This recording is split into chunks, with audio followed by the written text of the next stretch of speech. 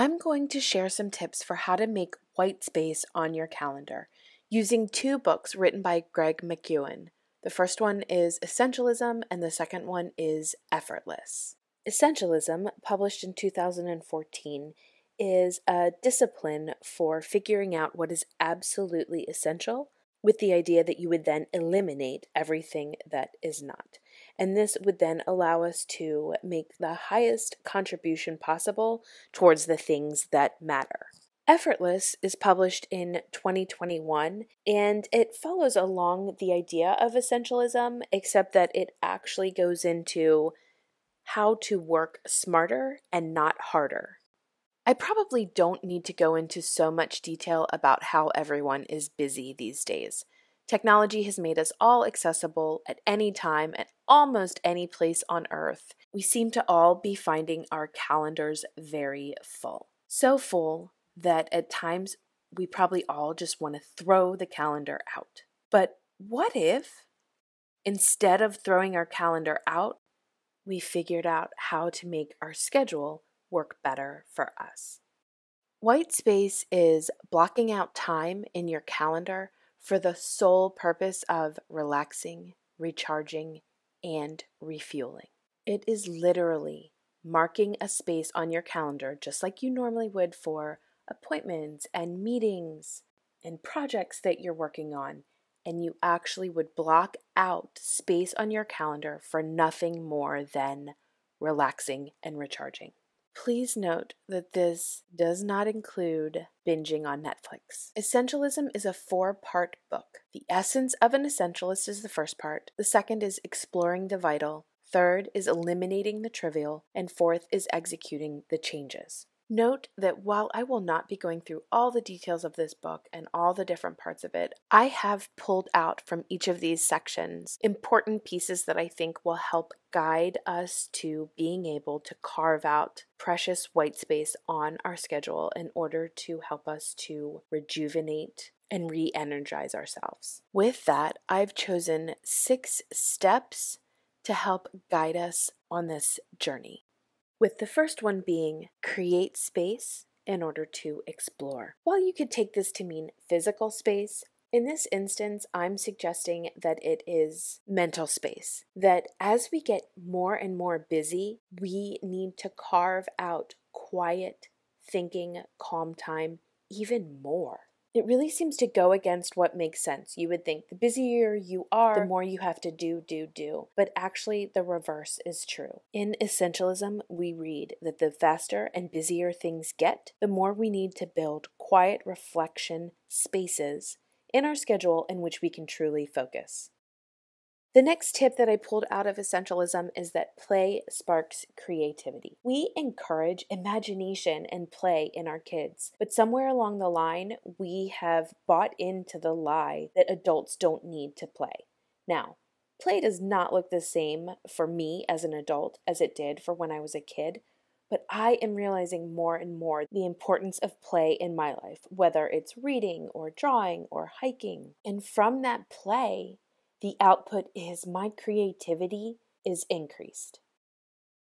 The next tip from Essentialism is that intent needs to be concrete and inspirational. And in this instance, I'm using the word intent synonymous with goals. I know a lot of people are reticent to use the word resolution. Goals also add in some pressure and the hustle. And so I think the languaging that people are getting more and more comfortable with is having an intent, but the concept is very similar to a goal. So here, we need to make sure that our goal of making white space is very concrete and that we are passionate about finding that space in our lives and keeping it in the long term. The third tip is the crux of the book Essentialism. Say yes to what matters. And this is the hardest step, I think. This means that you have to be comfortable with saying no to people who ask you to do things. You have to be comfortable with going back to people that you have already said yes to and saying, hey, I've actually overcommitted myself, or I need to reprioritize. And it means even getting to the place where you are saying no to people or going back and saying, I've had to change my mind on this. You've got to spend the time, take some of your white space to sit down and say, what is really important to me in my life? What is important to my family? So that you know with assurance when opportunities come up that yes, this is something that fits into what is important to you, and saying yes jives with that, or no, it doesn't really fit at this time. Step 5 is eliminate distractions. This means that in your white space, you are not scrolling on your phone. You are not watching the latest Prime video. And it may also mean that you're not even doing something quiet like reading or journaling or drawing. For your white space, you may just be sitting and thinking, staring off into the distance while sitting on a park bench or looking out over the city from a balcony, because distractions can mean a lot of things and only you can figure out what they are. As a planner, I love this step. Design a routine. It will be much easier for you to keep your white space on your calendar if you keep it routinized. Just like that weekly staff meeting that you know what time it is and you don't even hardly have to think about it. Or the same time that you start for homeschool every morning. Or when you know you've got to hop in the car and go pick up your kids from school. The more we design a routine around something, the more prone we are to complete it and to be successful at it. Our goal in determining what is essential in our lives and what it would look like to carve out white space on our calendars is to get to the place where we enjoy the moment that we are in. So at this point, hopefully you're thinking, yeah, this all sounds good to me, but how? How do I actually do this? I am busy. I am committed to things. These are things that are important, that are part of my vision or important to my kids or my family or my husband. I don't know how to get from here to there. When I found out that Greg McKeown wrote a second book, I was really excited. I think this is where the rubber meets the road. So Effortless is a 3-part book where he talks about first the effortless state, then action, and then results. And again, I am not pulling out every single point in his Effortless book, but simply those that I think really will help us get on the track of carving out white space in our schedules. The first tip I wanted to highlight is to pair essential activities with the most enjoyable ones. A lot of planners call this habit stacking. So by taking habits and stacking them together with tasks that you already do, you're more prone to actually do them and not forget them. So one of my favorite things to pair together is cleaning, which is essential, albeit not my most chosen activity, but I pair it with listening to a really great audiobook. One of my favorite memories of this is deep cleaning my kitchen one year. I listened to Chitty Chitty Bang Bang on audio, and now every time I go to deep clean my kitchen, I remember Chitty Chitty Bang Bang and go back to that time. And it has created this special memory. The next tip is to turn the mundane into the meaningful. This is actually very difficult to do, and it's almost kind of a mind game. So one of the examples that I like for this is if you are making bread and you're kneading that bread, one thing that I like to do is to think about the people that I am making that bread for. If it's my family or neighbors or it's going to be a gift, I spend my time kneading and praying about them and thinking about how special they are. And so I have taken something that's kind of mundane and turned it into a meaningful experience. The next tip is to bring laughter and fun into your days.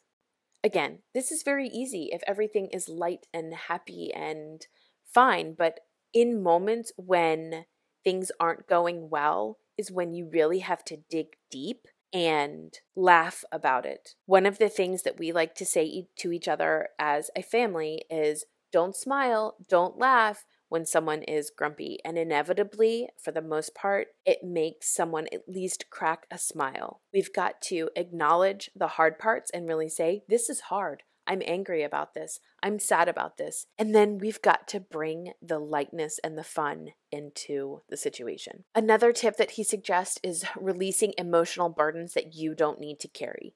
This, again, sounds really easy, but it is something that is so hard, and we have got to do that interior work for figuring out, why are we so busy? Why have we filled up our schedule so much? Why is it so hard to find time where we can just sit and think and be creative and feed back into ourselves? And sometimes that inner work takes therapy, to be honest. But ultimately, sometimes we are carrying emotional burdens that manifest themselves in a very busy schedule that we don't actually need to carry. The next tip has so much scientific data behind it proving that this works, but being thankful allows us to, again, be able to focus on what is actually important. So many people talk about a health scare or a safety issue that all of a sudden their life comes into clear focus and they realize, man, all this other stuff is not actually that important. And I think if we can, on a small, bite-sized way, be grateful for things, it helps us to more and more and more narrow that funnel into, is this actually really important, or is this just something that I'm doing because I think I should? Rest is something that I have only come to appreciate as I've gotten into my 40s. When I was in my 20s and 30s, man, I could do so much. And now that I'm in my 40s, I'm realizing how important rest is, not just for your physical body, but for your mental capacity as well. And I'm not even talking about sleep here. I'm talking about resting. And the importance of rest in my life is why I have become so passionate about finding white space in my schedule, because I'm realizing so many benefits that I'm gaining in rest. Practicing the power of presence is really the culmination of all of this. When we are not so busy that we're just running from one thing to another, we are able to stop and look our kids in the eyes. We are able to stop and hug our spouse or significant other. We're able to remember, oh, wow, I haven't talked to this family member in a while, and I really am feeling like I need to reach out. And we're able to grab a hold of those inklings and those moments and be in them and not constantly be looking to what's coming up. So for our common intent here of putting white space in on our calendars, our action is to break this goal down into bite-sized, manageable steps. It may sound impossible to carve out white space in your day as you look at your schedule right now. And so I would encourage you to come up with something that is bite-sized and manageable. It could be 5 minutes a day where you literally set an alarm for 5 minutes and sit in as much of a quiet setting as you can. If you take public transportation, you could set your timer on your phone, not scroll it, not read, not talk, but literally sit and look out the window for 5 minutes in just quiet, or close your eyes and just be within yourself and your thoughts and think. If that sounds too difficult, choose an hour on a Saturday evening that you're like, I'm just going to go and take a bubble bath. Take a book, light a candle, tell your family, hey, I have an appointment between 7 and 8 o'clock. Write it down on your planner, in your calendar, on your family wall calendar, wherever it needs to be written down, and follow through on that appointment with yourself. This is the most important step in being able to find this white space for yourself. Lastly, the 2 tips that I pulled out of Effortless in that ending results section is to automate as much as possible and to use checklists and not rely on your memory. So automating your tasks is something that you have to figure out. But I know for me, I have grocery apps where I have a record of these are the things that I will normally buy. And then when I go through, I'm not trying to remember what is it that I need to buy. I can just go to that list, click them, and the grocery store app will tell me where it is in the grocery store and if it's in stock. And for my business, I have certain activities that I batch together and certain activities that I will just pull from a bank of information so that I don't have to recreate it every time. And using checklists really has changed the way that I manage work and home. So for instance, I talked earlier about deep cleaning the kitchen. I have a schedule for the year where I know each month these are the places that I'm deep cleaning. We do regular cleaning all year long, but there are certain places that I do deep cleaning on a schedule. And I am able to go to that binder, look up when I'm supposed to do it, and I don't have to remember. I hope that this has given you encouragement and strategies for how you too can find white space in your calendar. Thanks so much for watching. Until next time.